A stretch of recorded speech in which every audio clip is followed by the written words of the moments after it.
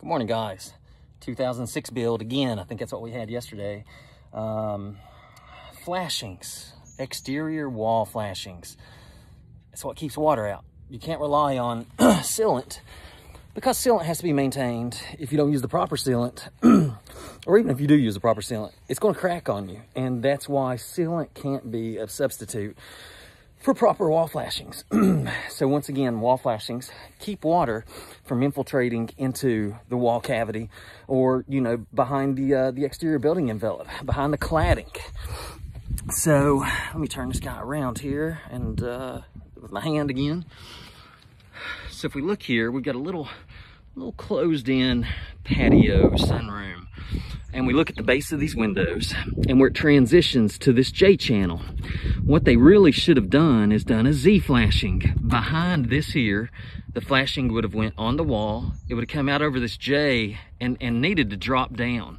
So where we don't have a flashing there, and there was never even sealant put there either, but where we don't have it, guys, I don't know if y'all can see that back in there, if I'm even pointing the right direction with this camera. Let's see if I can multitask here. Flashlight and the video. But what you're looking at is that OSB is damaged by water behind there. And, you know, that's to be expected all the way around due to the missing flashing. Then we don't have proper flashing at the head of these windows. You know, you have to, Bruce Lee one time said, be like water. And, you know, you have to think, what's water going to do when it's raining? You know, gravity is always going to have water coming down. And so you have to imagine being water. So let's go right here. J channel. It's going to act as a reservoir. It's going to catch it. Anywhere you have a split in the J channel, water's really going to come out. And you can see where they've tried to seal this in the past. Water's going to come out, come behind this, go right back down in behind there.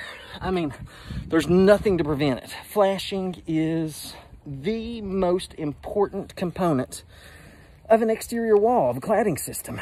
And when it's missing, inadequate, unprofessionally installed, you're going to have issues. So I harp on flashing a lot, and my background, I mean, this is what I did, was exterior claddings, windows, exterior remodeling. I mean, I knew the importance of flashing. Then it's I'm gonna say this real quick. I've been saying this a little bit recently. Why I see this stuff wrong all the time is men. Think of your husband or yourself. If you're a guy watching this, you get a desk from IKEA. Do you pull out that instruction book, chuck it to the side, get your screwdriver out, and you put that thing together? That's that man pride, if you will.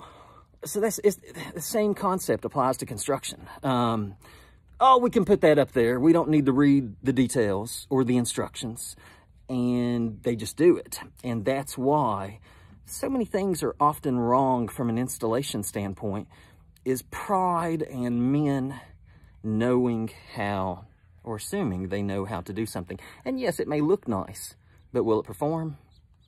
A lot of times not. Y'all have a great day. See you, bye.